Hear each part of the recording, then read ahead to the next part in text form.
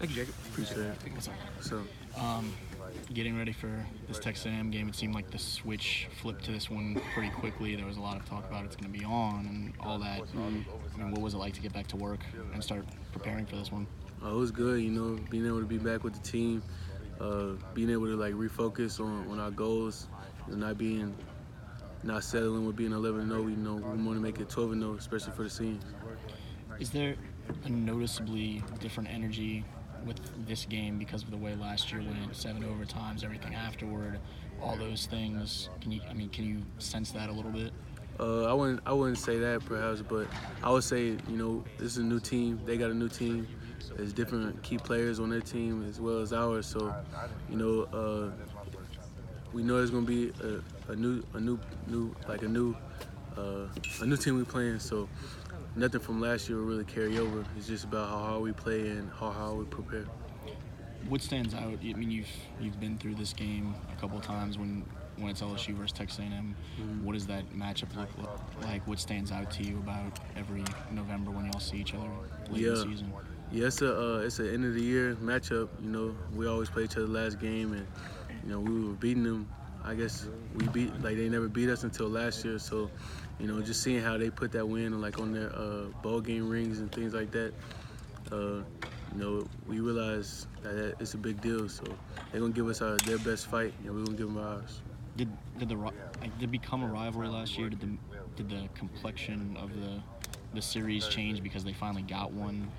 Adrian was talking about how they put the score on the cups and all kind of little stuff like that. How much has this changed because of, if at all, because of the way last year went? No, I don't think it became a rivalry, but I think that it's gonna be a hard-fought battle at the end of the year. From now until forever, they're always gonna try and put a blemish on our year. We always gonna try and put a blemish on theirs. So that's just how that goes. Did you know they put the score of that game inside the bowl? Yeah. Yes, sir. Yes, I saw it. Did y'all got a ring for winning the Fiesta Bowl, I assume? No, we didn't get a ring. Why not? I mean, this LSU. We want real rings. What was your reaction? I mean, when you see the cup, when you see their ring and stuff like that, what's your reaction as a player on this team?